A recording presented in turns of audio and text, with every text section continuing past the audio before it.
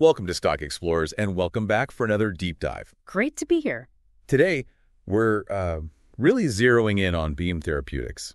They're right at the cutting edge of genetic medicine. Absolutely. A fascinating company. And we want to focus particularly on their work with Beam 302. That's the one targeting alpha-1 antitrypsin deficiency, or AATD. Yeah, AATD. Yeah. It's a big target. We've gone through the recent updates, the science, the timelines, trying to pull out what's really relevant, especially if you're, tracking this space for potential opportunities. Right. And the goal is to make some pretty complex stuff clear, maybe even a bit captivating. Exactly. So Beam Therapeutics, founded back in 2017, based in Cambridge, Mass. That's right. And their whole thing is precision genetic medicine using something called base editing. Okay, we'll definitely need to unpack that base editing part. But first, the people behind it. Some heavy hitters, right? Oh, definitely. You've got Feng Zhang, David Arlou, J. Keith Young, all big names from the Broad Institute of MIT and Harvard, real pioneers in gene editing. And that probably helped with funding early on. You bet. They raised a pretty substantial Series A, $87 million back in 2018. And before they even went public, they'd pulled in nearly $1 billion in venture capital. Wow. Okay. Yeah, and then the IPO itself in February 2020 brought in another $180 million. So clearly there was a lot of belief early on in what they were trying to do. So their core mission is really about precise gene editing for therapies that could, well, change lives. Precisely. And their values, innovation, collaboration, integrity, diversity, all point towards that goal. Okay, let's get into that core technology then, base editing. Yeah. You said it's different from the standard CRISPR-Cas9. Yeah, it really is. Think of CRISPR-Cas9 like molecular scissors. It cuts both strands of the DNA. Base editing, it's more like a pencil. A pencil? How so? Well, it makes very specific changes to single letters, single bases in the DNA code without making that double strand break. And why is avoiding that double break so important? Because those double strand breaks rely on the cell's own repair mechanisms, which can sometimes introduce errors like unintended insertions or deletions. Base editing, by avoiding that break, could potentially lead to fewer off-target effects, fewer unintended consequences. It's designed for higher precision. Makes sense. So how does it actually work? What are the components? It's basically got two main parts working together. First, there's a modified CRISPR protein called a nickase. It doesn't cut both strands, just one. Think of it like a very accurate GPS guiding the editor to the right spot on the DNA. Okay, so it finds the location. Then what? Then the second part, a deaminase enzyme, comes in. That's the actual pencil tip, if you will.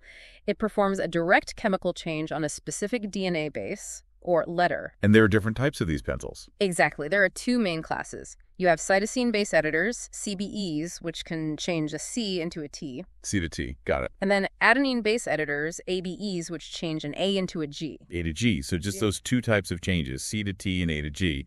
But that covers a lot. It covers a surprising amount. Estimates suggest that these two types of edits could potentially correct something like 37% of known genetic mutations that cause disease. We're talking maybe around 30,000 potential targets. 30,000. That's massive potential. It really is. Okay, so let's connect this tech back to Beam 302 and this alpha-1 antitrypsin deficiency, ATD. What is ATD? So ATD is a genetic condition. It mainly affects the liver, where a faulty protein builds up, and the lungs because they don't get enough of the protective AT protein. And Beam 302 is Beam's lead program targeting this. Yes, exactly. It uses what are called lipid nanoparticles, LNPs, to deliver the base editing machinery directly to liver cells. LNPs. Like tiny delivery vehicles. Kind of like tiny fatty bubbles, yeah. They can carry the base editor safely through the bloodstream and into the target liver cells. And the specific goal for ATD? The goal is to correct the specific mutation called the poised mutation. It's the most common one that causes severe ATD. So by fixing that one letter? Right. By changing that one incorrect DNA base back to the correct one, the aim is twofold. One, reduce the toxic buildup of that faulty ZAT protein in the liver. Which causes the liver damage. Exactly. And two, increase the production and circulation of the correct functional MAT protein, which is needed to protect the lungs. Okay. And we've actually seen some early results for Beam 302. There was news earlier this year, right? March 2025. Yes, initial data from their phase 12 trial, specifically from the first dose level tested, the 60 milligram cohort. And what did that show? Was it promising? It was quite promising, yeah. The key finding was that patients achieved, on average, 91% corrected MAT protein in their blood. 91% corrected. How does that compare? Well, it actually exceeds the levels, usually around 80%, seen in people with what's called the MZ genotype. They have one normal gene and one faulty one, and generally have a much milder version of the condition, or sometimes no symptoms. So getting above that MZ level is potentially a really good sign. It's definitely encouraging. And importantly, they also saw a corresponding decrease in the mutant ZAT protein, about a 79% drop by day 28. And safety. Any red flags there? The reported safety profile was favorable. No serious adverse events, no dose-limiting toxicities in that cohort, which is obviously crucial. Absolutely. And this data helped them move forward in the U.S. Yes, following that, they got FDA clearance to start trials here in the U.S. That was also in March 2025, a big step. Okay, so that was the 60 milligram dose. What's happening now, and what are the next steps for Beam 302? What should we look out for, say, for the rest of 2025 and into 2026? Right, so the trial is ongoing. They're now evaluating a higher dose, 75 milligrams, in Part A of the study. Part A focuses on patients primarily with the lung aspects of ATD. And when might we see data from that 75 milligram group? Preliminary data from that cohort is expected sometime late in 2025. Okay. Then, they plan to present more complete results from both the 60 milligram and 75 milligram cohorts together, probably at a medical conference in the second half of 2025. Makes sense. Yeah. What else is planned for late 2025? Also, in the second half of this year, they expect to dose the first patient in Part B of the trial. Part B, what's the focus there? Part B is focused on AATD patients who have mild to moderate liver disease associated with the condition, so looking more directly at the liver impact. Got it. And then looking into 2026. In 2026, the plan is to have the final data readouts from both Part A, the lung-focused part, and Part B, the liver-focused part. And that data will be key for what? That combined data will be really critical for figuring out the best dose, the optimal dose, to take forward into the larger pivotal phase 3 trials. Right, the ones needed for approval. Exactly. And one more thing for 2026, they're planning to get their manufacturing facility in Research Triangle Park, North Carolina, fully activated. Ah, yes, the manufacturing piece. Crucial for scaling up. Absolutely essential for making enough of the LNP product needed for those later stage trials, and eventually, hopefully, for commercial supply. So let's look further out.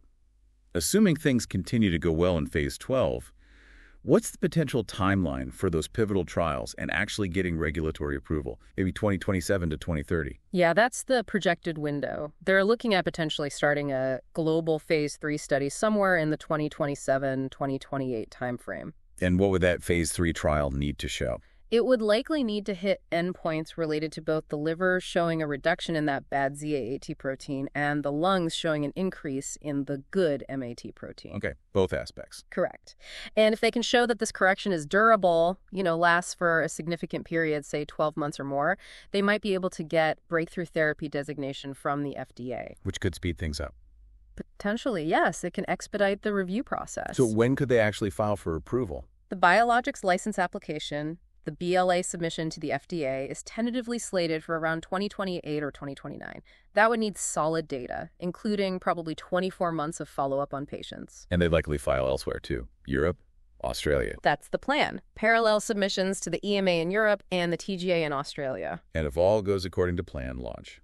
A potential U.S. commercial launch could be on the cards around 2030. Targeting that PZ population. How many people is that, globally? The estimate is around 235,000 people worldwide with the PiZZ genotype, the most severe form.